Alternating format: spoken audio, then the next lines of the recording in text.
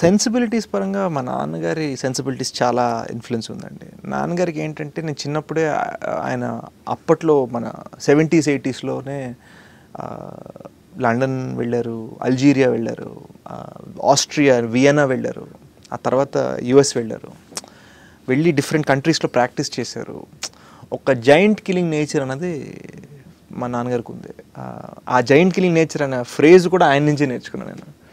So దేనికి భయపడకుండా అసలు వెళ్ళిపోవడం అన్నది నాన్న నుంచి నాకు వచ్చిందండి. దానివల్లనే నేను కర్మ ఫిల్మ్ అలా జస్ట్ చేసి ముందరికి వెళ్ళిపోగలిగాను. ఎందుకంటే ఎవరూ ప్లాట్ఫామ్ ఇవ్వలేదు.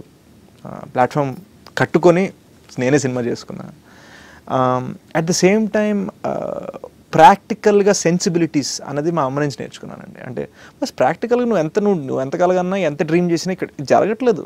ఈ రియాలిటీ నువ్వు అర్థం చేసుకొని నువ్వు నెక్స్ట్ స్టెప్ ఏం తీసుకుంటావు అన్నది ఆలోచించాలని నేను మా అమ్మ దగ్గర నుంచి నేర్చుకున్నాను. ఎందుకంటే అమ్మ వర్కహాలిక్ అక్కడ యుఎస్లో. అండ్ తనకున్న ఆ ప్రాక్టికల్ సెన్సిబిలిటీస్ నాకు బాగా హెల్ప్ అయ్యాయి. మా ma'am she works for marketing company అండి యుఎస్లో. అక్కడ చాలా మంచి పొజిషన్లో ఉన్నారు. అండ్ నాన్న ఈ మధ్యన రిటైర్ అయ్యారు. సో చాలా కాలం మెడిసిన్ ప్రాక్టీస్ చేసిన తర్వాత సో చాలామంది అమ్మ నాన్న అంటారు, కానీ పర్టికులర్గా ఈ క్వాలిటీస్ అని ఎందుకు చెప్తున్నాను అంటే ఇవి నన్ను ఇన్స్పైర్ చేశాయని నేను చాలా క్లియర్గా చెప్తున్నాను అనమాట. అర్జీ ఎప్పుడు ఉందండి, కానీ ఎక్కడో ఏంటంటే నేను సొంతంగా చేసుకొని చూపిస్తాను ఒక తెలిసి తెలియని వయసులో ఉన్న దాన్ని అహంకారం అంటారో లేదా స్టూపిడిటీ అంటారో నాకు తెలియదు ఉంది. ఇక్కడికి వచ్చిన తర్వాత అర్థమైందంటే అందరూ కష్టపడుతున్నారు, అందరూ ప్రయత్నిస్తున్నారు. కొంతమంది ప్రయత్నాలు పండుతున్నాయి, కొంతమంది పండట్లేదు. మనం వాళ్ళకన్నా బెటర్ కాదు.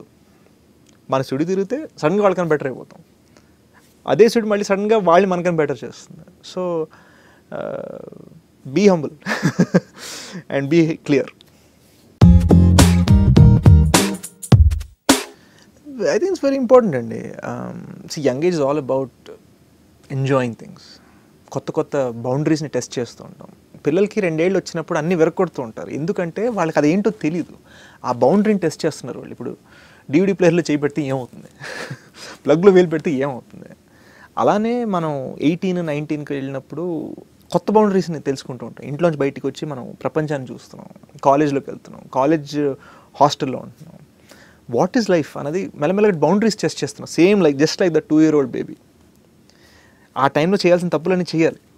సో దట్ తర్వాతకి మనకు కావాల్సిన మెచ్యూరిటీ వస్తుంది. నేను ఆ టైంలో చేసింది ఓన్లీ ఫిల్మ్. అక్కడ పప్పులో గాలేసిన ఫీలింగ్ నాకు.